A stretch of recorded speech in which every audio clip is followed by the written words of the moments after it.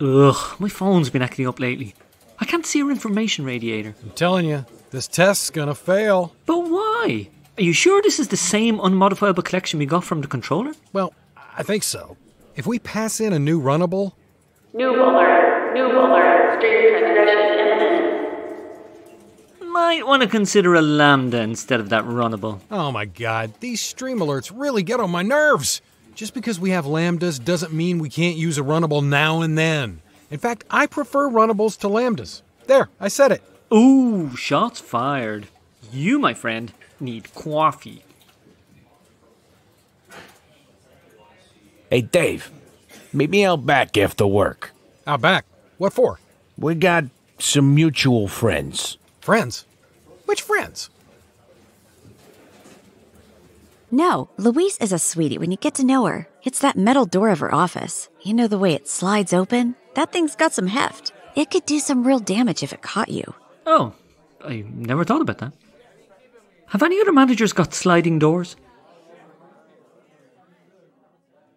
Hello? Oh, sorry. I was miles away. So I noticed. You know, it's the oddest thing.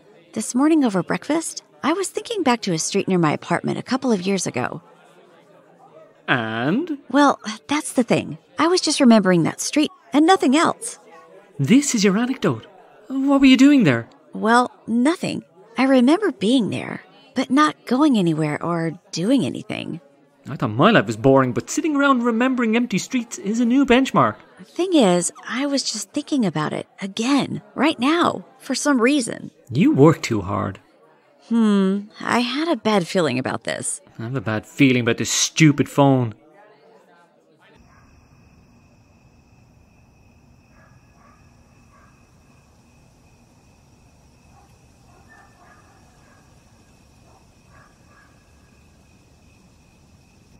Dave, I knew you'd show. I nearly didn't. This is weird. What am I doing here? And who are they? It's about your coding. I overheard you talking to that structure guy. You were saying how you prefer runnables over lambdas. That true? Coding? Is it true? Sure, I prefer runnables. Mostly. Not that I have anything big against streams. They're just easier to misuse. Harder to use properly. What if I told you that we're a group of like-minded people who want to return to the old ways? We don't want these fancy new paradigms ruining everything we built. Return to the old ways? Yeah, you know. We want for loops and variables declared so we can see types. Explicit runnables. Proper code, see? The way it used to be. Look, I don't know about this. Hey, no problem. All we want is for you to think about it. Here, switch on your Bluetooth. Switch on my Bluetooth? Yeah, we got a gift. It's a video. Take a look. You like what you see? Then we'll talk. Consider it an introductory offer. I don't know. Come on, it's just a video. What's the harm? Well... It's a large file. We don't skimp on picture quality. And there we go. Wasn't so bad, was it? Hey! Who's there? Hey, you! Stand where you are! Imperativist!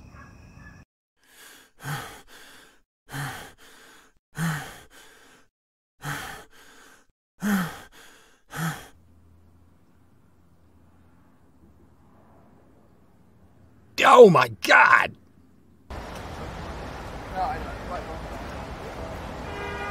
Morning, Dave. Oh, this'll be good. What? You must practice looking guilty to look that guilty. What did you do? Well, good morning, my fine programmers. How are we all today? Have an interesting evening yesterday, did we? Shepard, how's corporate security these days? Oh, wonderful, thank you, sir, wonderful. So, do anything interesting after work, Mr. Science? Meet anyone interesting? No, I was at home playing Dark Souls. What's all this about? Oh, nothing. Just making sure my fine programmers are well rested in their time off, not, associating with undesirables. Associating with undesirables? Oh yes, Miss Structurous.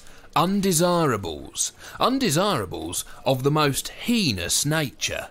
Coding Luddites. Digital reactionaries, if you will. What are you talking about? I'm talking about imperativists, Mr. Structure. Imperativists. We've had reports of a den of imperativists festering right here in our glorious company, spreading their filthy lies and diverting innocent programmers from the true path. True path? Yes, Mr. Science, the functionalist path. Streams, maps, filters, parallelism. Is this a Java 8 thing? Why, yes, it's very much a Java 8 thing, Mr. Science. And where were you last evening, Miss Structurus, just after leaving work? I went home. Can anyone confirm that, Miss Structurus? Look, it's none of your business. Ah, so no one can confirm it. And I'm afraid it is my business, Miss Structurus, very much so. You see, one of the conditions of your employment is that you write the best code you can for our company's wonderful products. And, of course, if you're not using streams to the utmost, well, I'm afraid I don't really see how you're writing the best you can, do you? This is ridiculous. Oh, ridiculous, is it, Miss Structurus? Well, if it's ridiculous, then how do I have a witness? A witness willing to testify that he saw 3 imperativists at an illegal open-air gathering last night at around 7 p.m. Would you call that ridiculous? Correct me if I'm wrong, but this is just coding we're talking about, right? Well, maybe to you, Miss Structurus, maybe to you, but to some of us, coding is professionalism in its purest form. You know, people around here seem to have very high opinions of you, Miss Structurus, but me, I'm not so sure. I'm not sure of any of you, because that's my job. Master Dave, sir, you've been very quiet. Just listening. Respectfully. And didn't you set off a stream alarm yesterday, sir? Look, that was nothing. Anyone can do that. It was a temporary debugging printout. Well, if you say so, Mr. Structure, if you say so. Just, don't anyone leave town without telling me, eh, Miss Structurus? Leave town? Unbelievable. That guy's been bugging me since he started this job. I know. And now this. Imperativists. I've no problem with a for loop now and then. Depends on the circumstances. Like your case yesterday, Dave. Dave? Dave, where did you go yesterday after work? And why did you come in looking all sheepish? well, It was you! You met with imperativists. Oh, here we go. I didn't know who they were. A guy from verification and integration just said, meet me outside. But Shepard has a witness. Did you see anyone? I don't know. A security guard showed up. A security guard showed up? I panicked and ran. Well, this is quite the pickle. He's new here, but one thing I know about Shepard, he's dogged. I need a coffee. There's more. They gave me a video. A video? What kind of video? A, imperativist video. An imperativist video. Oh, an imperativist video. Did you watch it? Just the start. It's pretty hardcore. And high definition. And over 2 hours long. Well, if that's what you're into. It's not what I'm into. Look, this'll all blow over. Relax. Have a runnable. I'm going to join Structurus for that coffee. Amazing. Put a security badge on some people and they turn into the town sheriff. I just did it again. What? I was remembering that empty street. Something's not right. Look, I need you to join me. Join you where? In a memory lambda. A memory lambda? Yeah, it's a software construct for exploring memories. Where on earth do you get these programs from? This one's from an old war. An old war? The war against the Zarks. Who are... Look, do I even have to ask? They were a race of AI from the Galactic Core. They attacked us in our memories, so we had to weaponize Lambdas to fight back. Look, I need you to come with me into my memory. You can take me into your memory? Sure, ready? Oh, I'm pretty sure I'm not ready, but whatever. Let's go. How do we go? Lambda! Lambda! Lambda! Oh!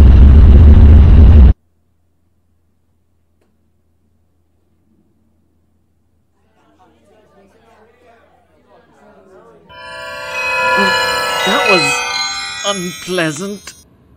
So are we actually in your memory? The street I was remembering is just around the corner. Is there anything I shouldn't do here? Is this real? Don't worry, nothing you do here carries back to the present. There's no mutating state. This isn't JavaScript. Good. Is any of this shedding any light? Nope, still nothing. But something's not right. Something's definitely out of place. Okay, how are there so many of you here? I've no idea. Are we all remembering this street from a couple of years ago? Oh no, this is only last year for me. 18 years ago for me, at least. 7 for me. 22 for me, if it's a day. Well, I remember being here 2 years ago, but I don't remember taking a memory lambda here last year to remember it from the year before. So you're not from my timeline. Are we all remembering the same memory, but from different alternative timelines? Looks like it. Okay, this is going to get complicated. Can we all select unique numbers? It's great to see you again, Structure. It's been a long time. What do you mean? Well, in my future context, you're not around anymore. What do you mean, not around? I'm afraid you died. I died? How did that happen? No, wait, Structures, maybe I shouldn't hear this or something?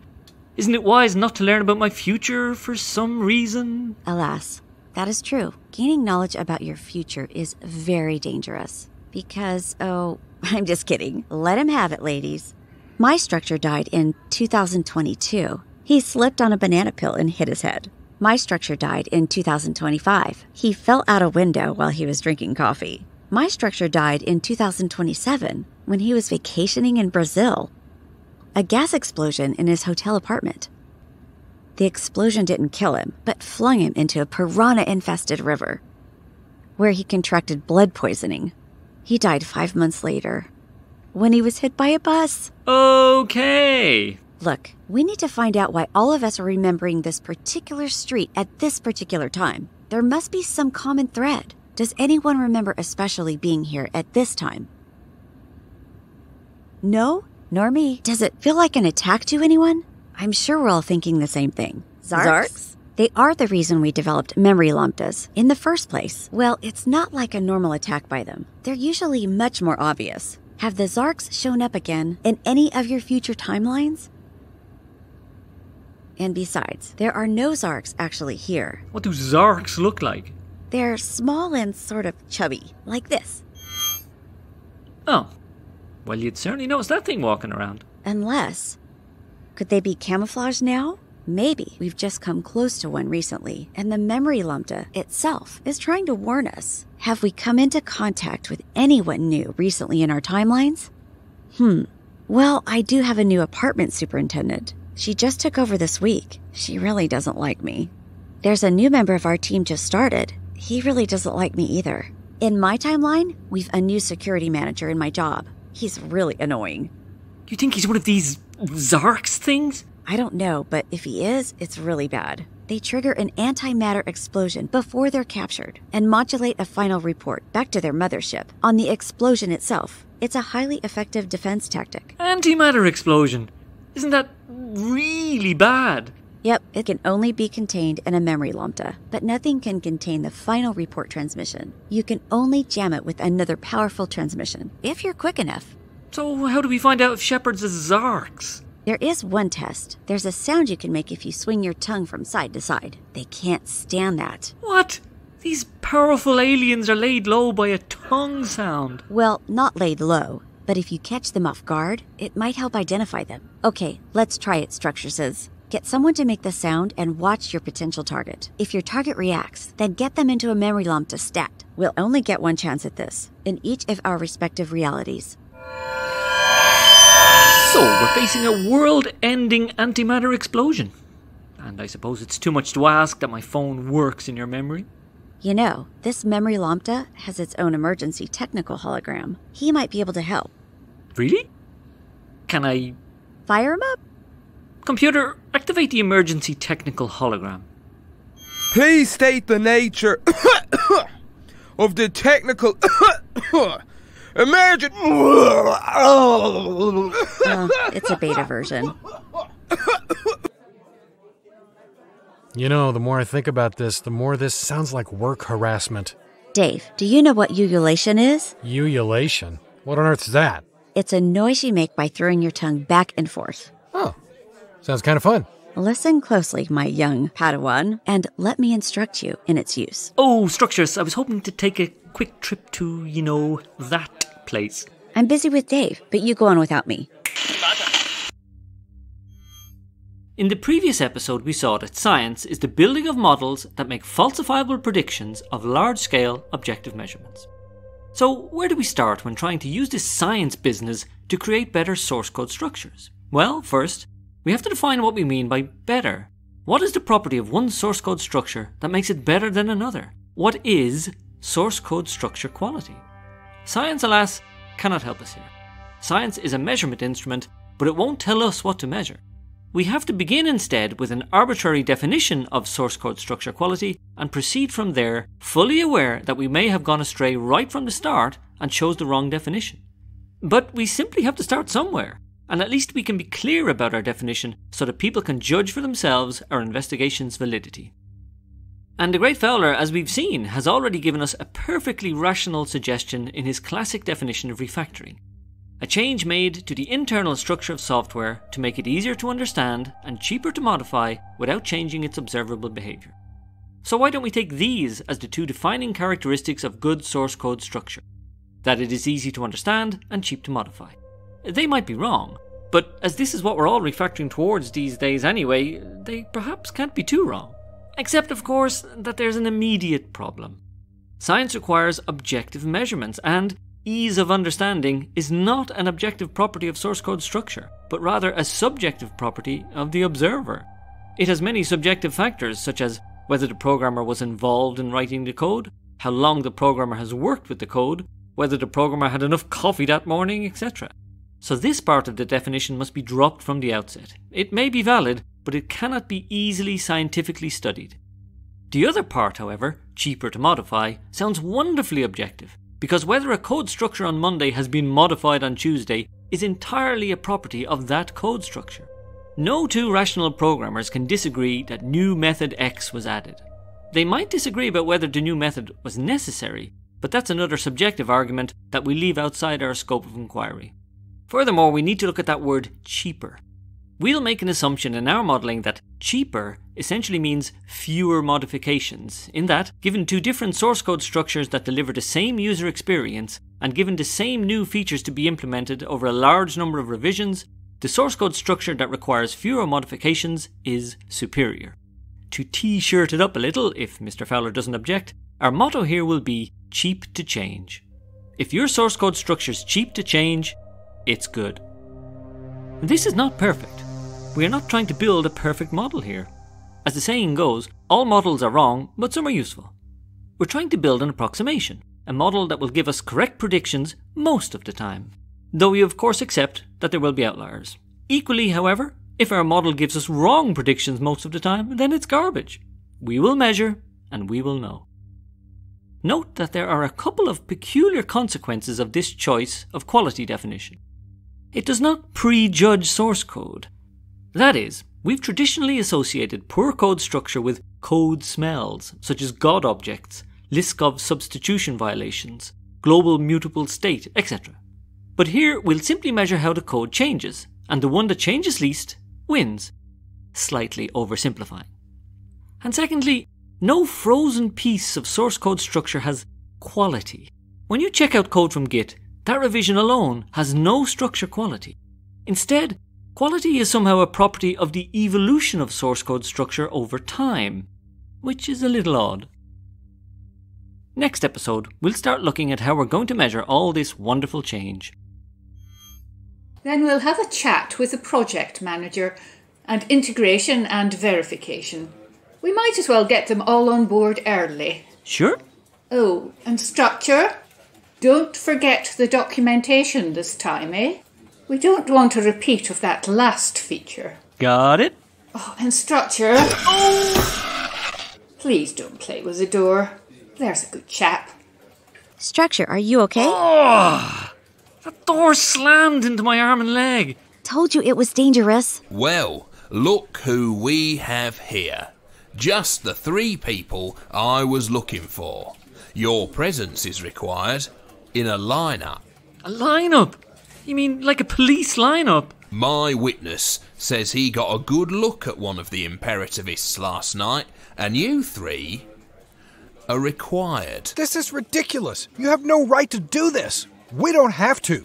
Of course you don't, sir, but you will if you want to keep your jobs. Look, let's just get this over with. Yeah, well, you haven't heard the last of this, Shepherd. If you'd kindly line up against the wall. Now, take your time, Bates. Isn't this supposed to be anonymous? Shouldn't you be behind a screen or something? You all know the drill. When your number's called, step forward and repeat the phrase you've been given. Understand? Number 1. Step forward. Ditch the lambda and use a runnable, you dirty little code monkey. Number 2.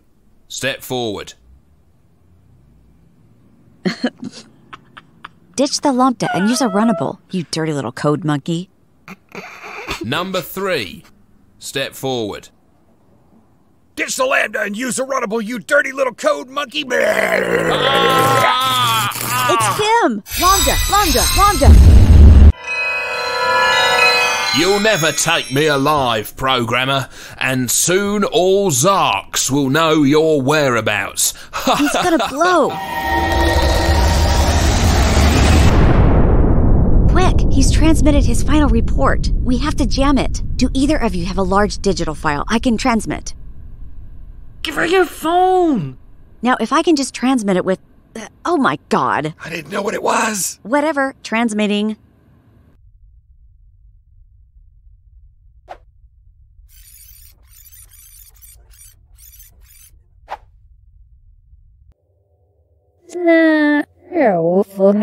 Please no for the nose near from our full start.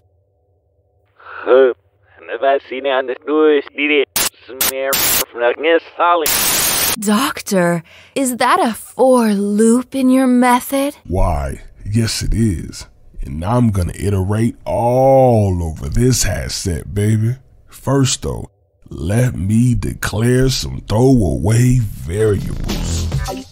Ah, doctor, mutate that state.